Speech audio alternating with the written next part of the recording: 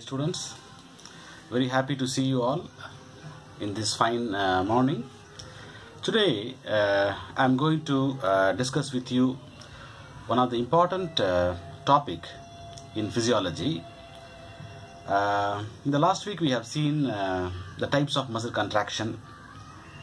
You must be remembering it. And today we are going to discuss a depth physiology in the muscle contraction in the form of reflex. How the muscles are producing, how the muscle and the nerve fiber, they are responsible in producing the reflex action. That's what we are going to see. In that also there are various types of reflexes are available.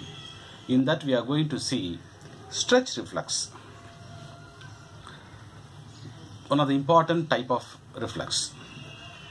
Stretch reflex we are going to see, and how the stretch reflex is helpful in physiotherapy while re-educating a weak muscle, while strengthening a weak muscle, how this particular physiology we are using.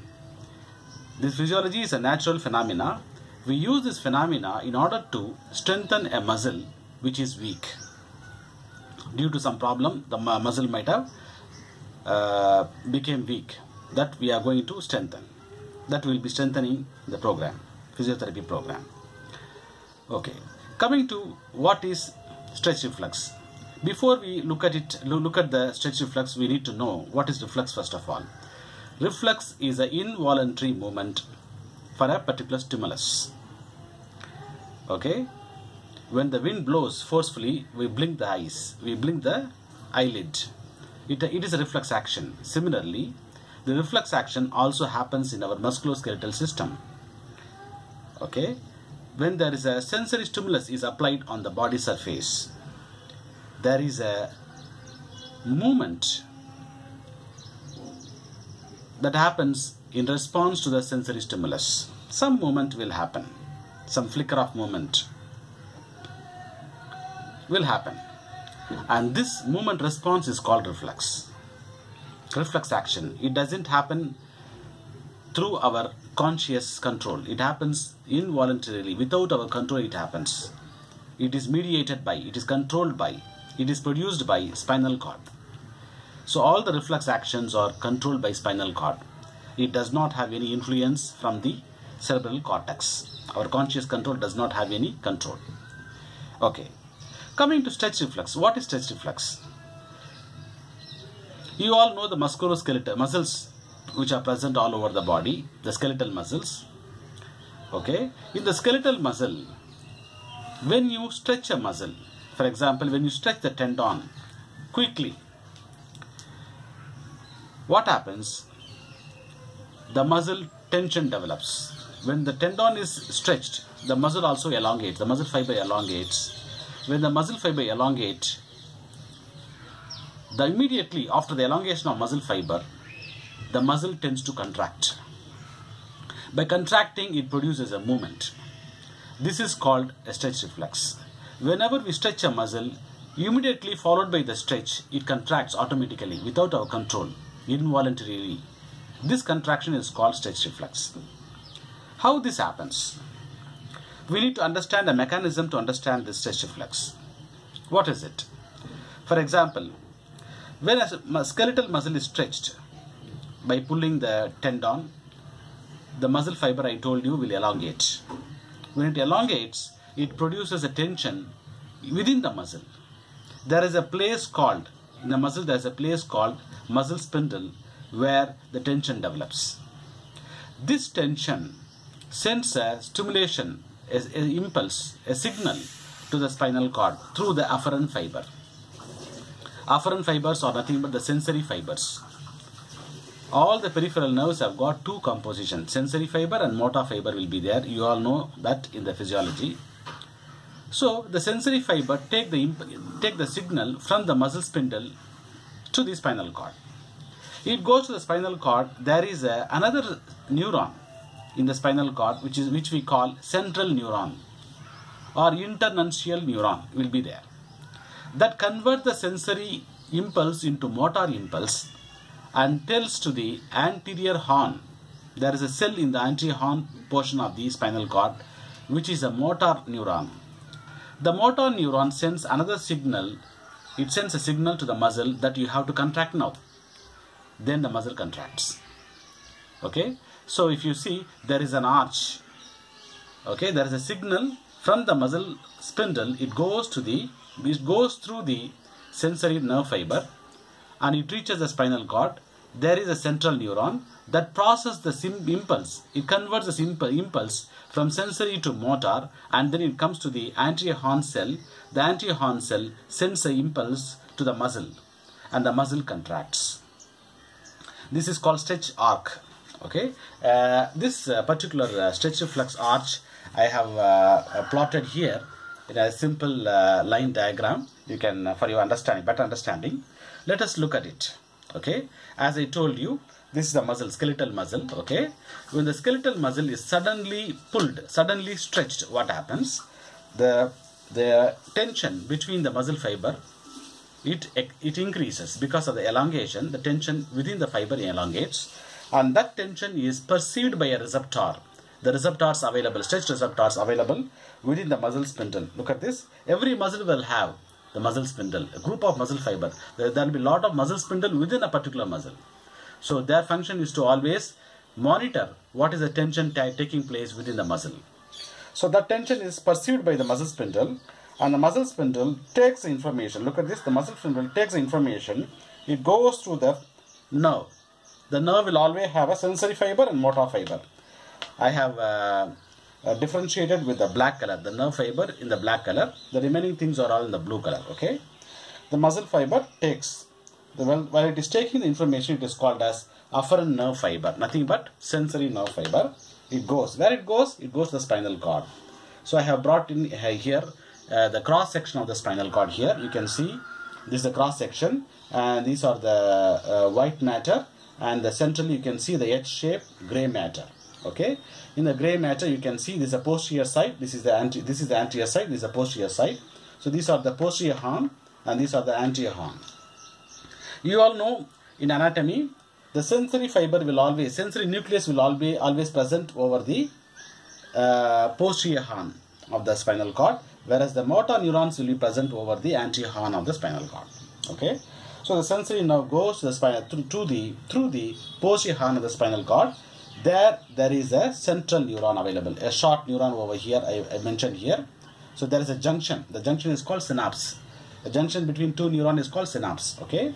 So the sensory nerve is synapting with the central neuron, and the central neuron is processing the sensory fiber, sensory information into motor information, and that sends in a signal to the anterior horn, the motor neurons present over the anterior horn of the spinal cord, and then the efferent fiber takes an impulse, the motor impulse, which is called as motor nerve fiber or efferent nerve fiber. It takes information to the same muscle and makes the muscle to contract.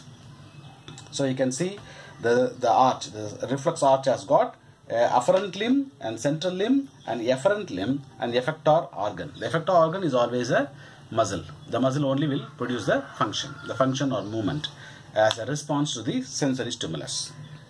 Okay, so this is called stretch reflex arc, stretch reflex function. So the whole diagram is representing the stretch reflex arch.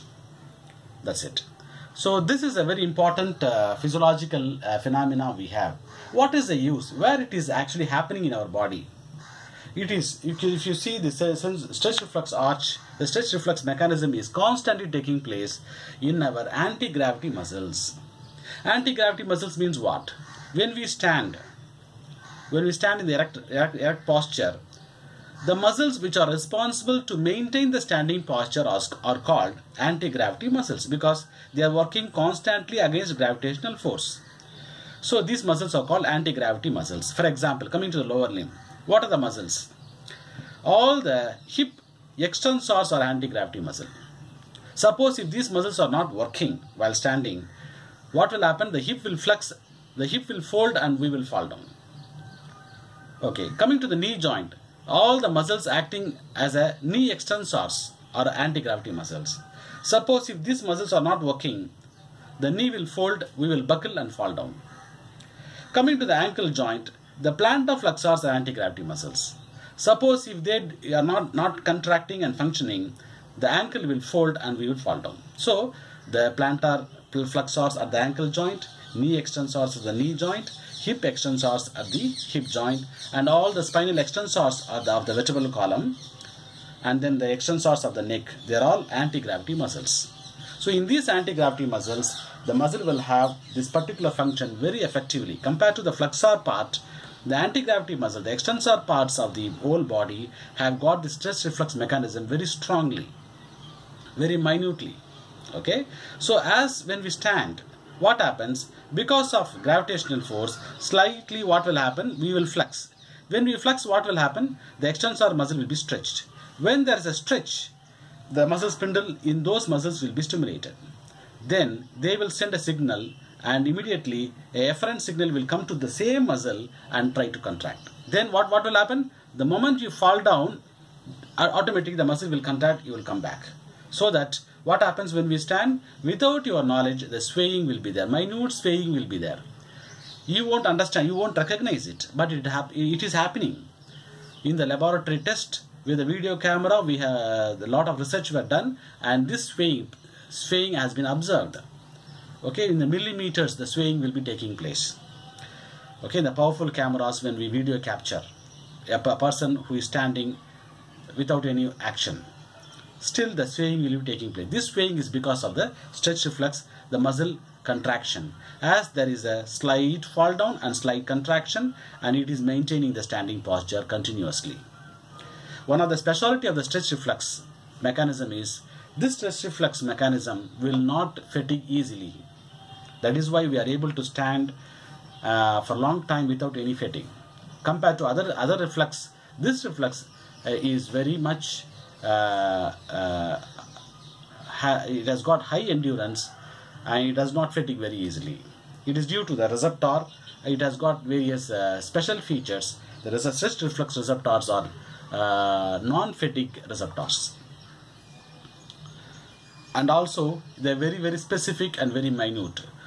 Exactly to the amount of stretch reflex, the amount of contraction will take place, and only whichever muscle is stretched, only to that particular muscle the action will go. It will not go to the other muscle.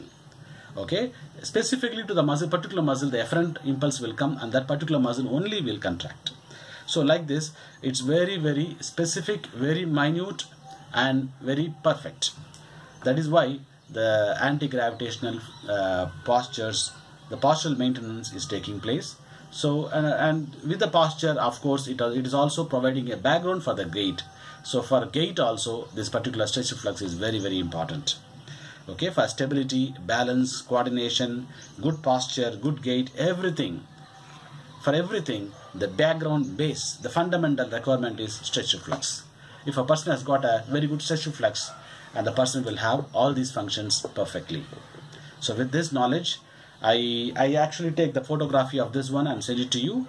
Okay, you listen to this video